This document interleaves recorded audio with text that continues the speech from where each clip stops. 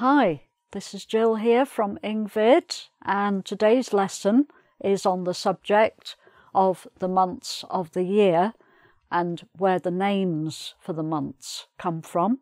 This links to an earlier lesson I did on the days of the week and where those names come from.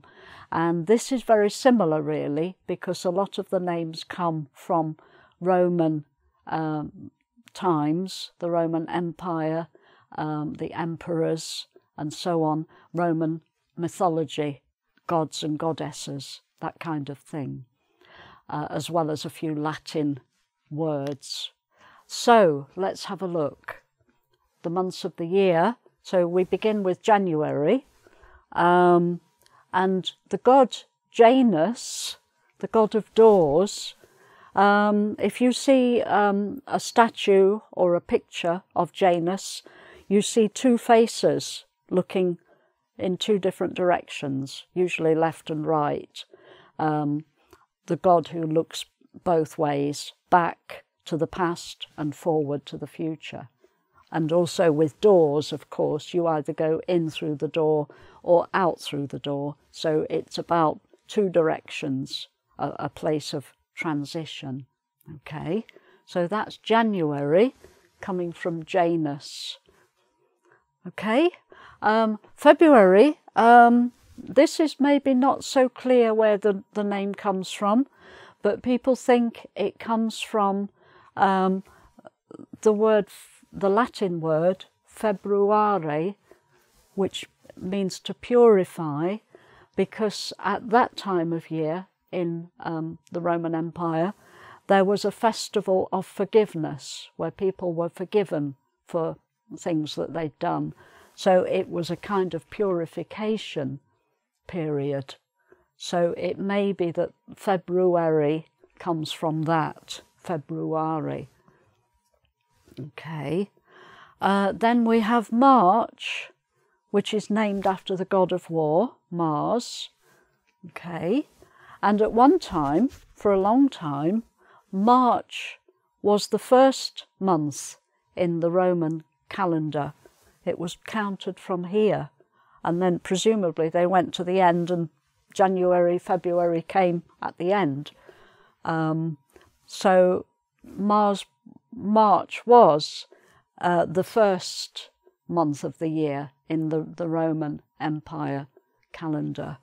But that changed in the 16th century when Pope Gregory brought in his Gregorian calendar and made January the first month of the year officially.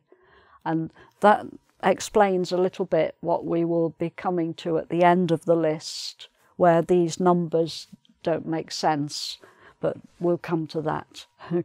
Okay, so that's March. April, Aprilis in the Latin name, and it could come, people think, from the Latin word to open, aperire, and if you think of flowers in the spring opening, it's that kind of idea. After the winter, flowers start to appear, so it's a springtime kind of word. Okay. May is named after Maya, the Roman goddess who was the mother of Mercury. June, named after Juno, another goddess who was the wife of Jupiter. July is named after the famous emperor Julius Caesar, who was born in that month. He was born in that month when it was called Quintilis, which is the Latin word for fifth, which explains, if you start with March as 1, 2, 3, 4, 5, July was the fifth month at that time, but they renamed it anyway after Julius Caesar, and it's now called July.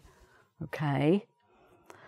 And similarly with August, that used to be called the sixth month, Latin sextilis, but it was changed and named after Augustus Caesar in the 8th century BC. So August comes from the Emperor Augustus. Okay. And then the last 4 are just based on the numbers, and this is why it seems strange that September nowadays, it's not the 7th month at all, it's the 9th month. But at that time, when they were counting from March, it was the 7th month. That's why it's so confusing. So Septem, Latin for 7th, September. October, Octo, Latin for 8th. November, Novem, Latin for 9th. December, Decem, Latin for 10th. So that explains why those months don't have the right number connection at all.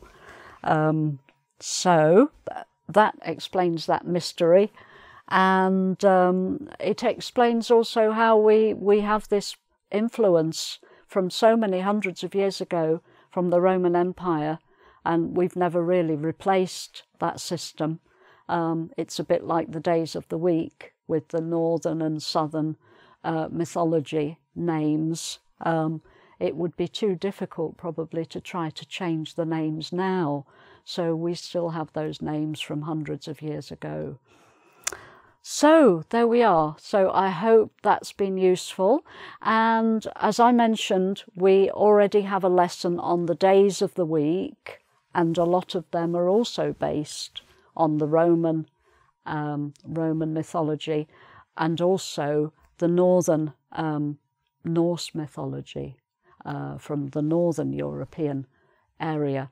So if you haven't already seen that lesson, the lesson on the days of the week and the names for the days, do have a look at that. Okay, so thanks for listening, and see you again soon. Bye.